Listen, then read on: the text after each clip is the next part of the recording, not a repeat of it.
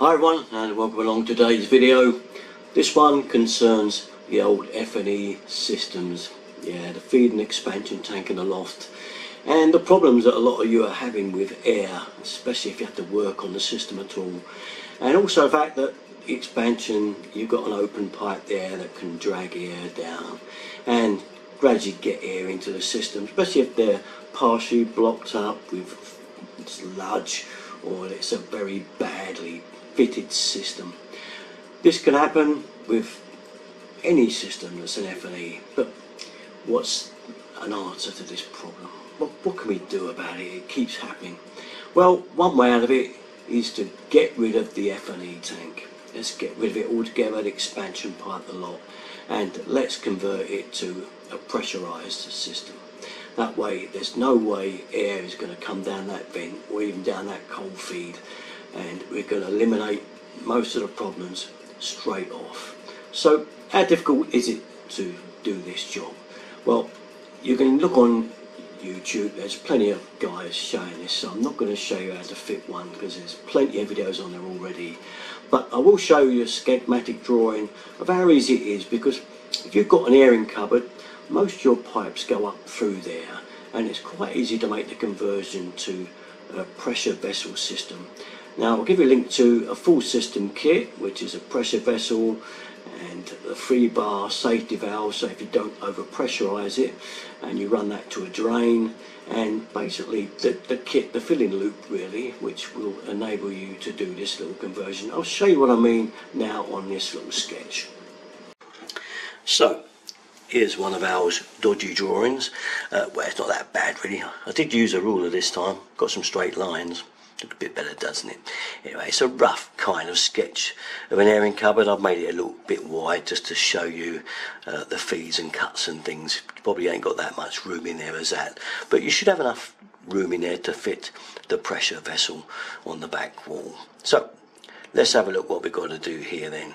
So it's very important really, if you've got the rising main coming up there, coming up into the F&E tank and coming up into the main tank. If that main's in another room, it makes life very awkward, because it's a much more difficult job, because you've got that rising main's got to be brought around to go into this pressure vessel. But luckily most airing cupboards, mine did here in my house, come up in the airing cupboard, and all the council houses I used to work in Gravesend, they all did the same. So what we're going to do here, well, first thing, shut the water main off downstairs. Well, obvious. Yeah, I know, but it need telling. Shut the water main off and cut yourself in a stopcock here somewhere on this main, and then turn that off, and you can turn your main back on downstairs, and you'll have water to the kitchen and the toilets and things while you do this job, so you're not cut off completely. So what we're going to do now is locate the drain valve, which will be downstairs somewhere on the ground floor. Put a hose on.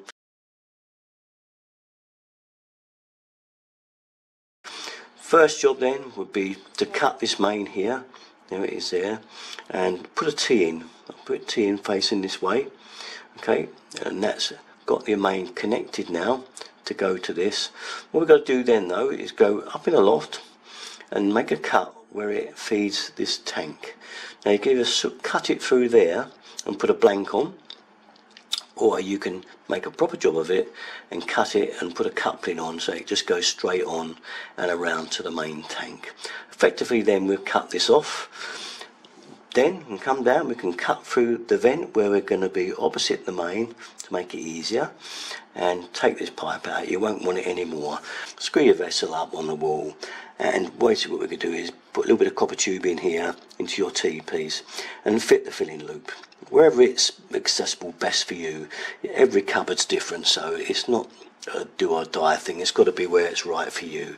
Fit a bit of copper tube, fit the filling loop, which will have 2 valves, one on either end, to your pressure vessel. When you get your vessel, you'll have a valve that goes on the bottom of it there. It's a 3-bar pressure relief valve, so that you don't over pressurize this thing, and on that you've got to have a little pipe going out to a drain somewhere, because that is in case you over pressurize it. The valve will click off at 3 bar and allow the water to go outside, And the idea of that is to save your vessel from over expanding with too much pressure, and also protect your heating system as well. You don't want too much pressure going in there. So that's what that is for.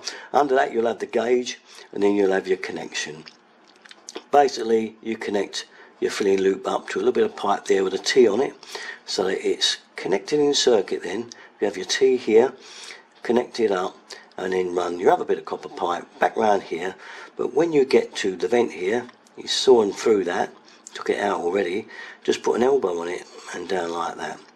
Now the basic thing is connected, but there's one last thing that's very easy to forget to do. It's very simple. This cold feed that comes out of this tank, okay, it's still connected to your system, probably down by the boiler, or sometimes it might be into this return here. It might come down like that and go across here, but whatever, that will still be open up here into the tank. Well, you won't, you would have cut it out, but that means now that we can make a cut anywhere that's convenient. I put it down here, but make sure you put a blank on the end that connects it to the boiler or whatever, to the system, a blank over. Then we can take all this cold feed out as well that goes up here to the tank. Get the lot out, get your scrap value, help against the costs. Basically now you're fully connected, and you can turn the main on, your stopcock, and then start filling it up. And you'll see the gauge move as you start to fill it, get up between 1.2 and 1.5 bars, and then you still will have to check rads for air just in case you went too low with the draining, and getting the air out, and then you're good to go. Okay, so that's about it then. All our videos, you know where to go, usual place, Derek and 33. Thanks for watching, guys. Bye bye.